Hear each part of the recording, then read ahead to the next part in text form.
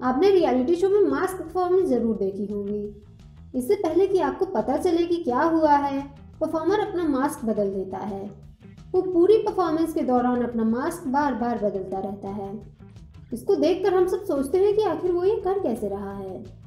जब भी कोई नई वैश्विक महामारी दुनिया में आती है, चाहे फिर वो बर्ड फ्लू, सार्स, इबोला या कोरोना ही क्यों ना हो, वैज्ञानिक कुछ इसी तरह के रूप बदलने वाले वायरस से लड़ने लग जाते हैं। इससे पहले कि वैज्ञानिक इन वायरस को अच्छे से समझ पाएं, ये अपना रूप कई बार बदल चुके होते हैं, जिसकी वजह से इनसे लड़ना और भी मुश्किल हो जाता है। इस वीडियो में हम जानेंगे कि आखिर कोरोना के 326 रूप क्या हैं और वैज्ञानिक इनसे किस तरह लड़ रहे हैं।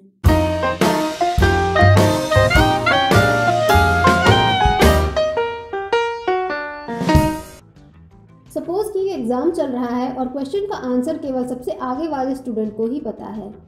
एग्जाम हॉल में कोई टीचर नहीं है, इसलिए पहला स्टूडेंट आंसर लिखकर दूसरे स्टूडेंट को शीट पास कर देता है। दूसरा स्टूडेंट आंसर को कॉपी कर लेता है और शीट वापस कर देता है, लेकिन इस कॉपी करने के दौरान उससे 2 स्पेलिंग मिस्टेक हो जाती हैं। वो अपनी आंसर शीट तीसरे स्टूडेंट को दे देता है। तीसरा स्टूडेंट दूसरे स्टूडेंट से की गई 2 मिस्टेक्स को भी कॉपी करता है और 2 मिस्टेक्स अपनी तरफ से कर देता है। इसके बाद वो अपनी शीट अगले स्टूडेंट को पास करता है।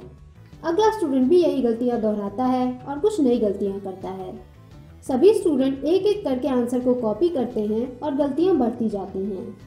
बाद में जब आप पहले स्टूडेंट और आखिरी स्टूडेंट की आंसर शीट को देखेंगे तो दोनों एकदम अलग अलग दिखाई देंगी। जब कोरोना वायरस आपकी कोशिका में प्रवेश करता है तो वो कोशिका की मदद से खुद को कॉपी करता है। इस कॉपी करने के प्रोसेस में कुछ एरर होती हैं जिन्हें म्यूटेशंस कहा जाता है। ये नया म्यूटेटेड वायरस दूसरी कोशिका में जाता है जहाँ कुछ और म्यूटेशन होते हैं। इस तरह की हजारों साइकिल से गुजरने के बाद नया वायरस ओरिजिनल वायरस से पूरी तरह अलग दिखने लगता है। तो कुछ इस तरह से हमें कोरोना वायरस का नया टाइप या स्ट्रेन मिलता है। जैसे जैसे वायरस से प्रभावित लोगों की संख्या बढ़ती जाती है, हमें कई सारे अलग अलग स्ट्रेन मिलने लगते हैं। तो वैज्ञानिक इतने सारे स्ट्रेन से डील कैसे करते हैं और वायरस से लड़ने के लिए वैक्सीन कैसे बनाते हैं? असल में ये पूरा प्रोसेस आसान नहीं है। सबसे पहले पेशेंट से सैंपल लिया जाता है और वायरस का जीनोम सीक्वेंस तैयार किया जाता है। ये सीक्वेंस एक तरह का यूनिक कोड होता है जो किसी भी ऑर्गेनिज्म के जेनेटिक और उसके कैरेक्टर के बारे में बताता है। सिमिलर कंडीशन में इफेक्ट हुए लोगों जैसे एक ही मोहल्ले या राज्य के रोगियों के वायरस के जीनोम सीक्वेंस में कुछ खास अंतर नहीं होता है। लेकिन जब हजारों मोहल्लों, राज्यों और देशों के लैब से वायरस एनालाइज किए जाते हैं तो हमें अलग अलग स्ट्रेन मिलते हैं। इन सभी वायरस स्ट्रेन के जीनोम सीक्वेंस का डेटा WHO दुनिया भर में अलग अलग जगह मौजूद रिसर्चर्स को उपलब्ध करवाता है। इस वीडियो को बनाने के समय तक दुनिया भर से 326 स्ट्रेन मिले हैं। इनमें से ज़्यादातर चीन से रिपोर्ट किए गए हैं। USA ने 50 स्ट्रेन शेयर किए हैं, जबकि नेदरलैंड्स और UK से 25-25 स्ट्रेन शेयर हुए हैं। इंडिया ने केवल 2 स्ट्रेन ही शेयर किए हैं। इनके अलावा हर दिन 20 से 30 नए स्ट्रेन मिलने का सिलसिला जारी है। जब आप ये वीडियो देख रहे होंगे तो हो सकता है कि ये नंबर 500 पार कर गया हो। सेकेंड स्टेप में अलग अलग स्ट्रेन के जीनोम सीक्वेंस को बारीकी से देखा जाता है। वैज्ञानिक छोटे छोटे म्यूटेशन को देखकर वायरस के नेचर और बिहेवियर का पता लगाते हैं।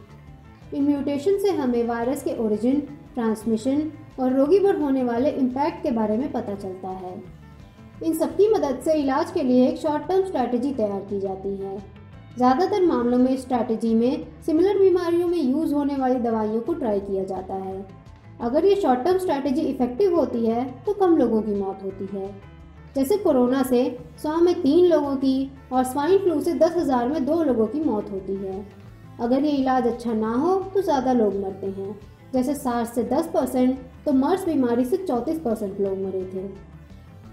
अगला स्टेप वैक्सीन बनाना होता है।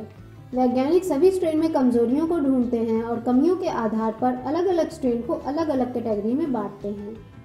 इसके बाद इन कमियों पर अटैक करने के तरीके खोजे जाते हैं। इस पूरे प्रोसेस में कुछ महीनों से लेकर कुछ सालों तक का समय लग सकता है। लेकिन साइंस एंड टेक्नोलॉजी में नए डेवलपमेंट से वैक्सीन बनाने में लगने वाला समय लगातार कम होता जा रहा है। फिर भी ये पूरा प्रोसेस वैक्सीन बनाने मात्र से ही खत्म नहीं हो जाता। वायरस में म्यूटेशन होते रहने के कारण वैक्सीन को हर साल 1 या 2 बार अपडेट करना पड़ता है।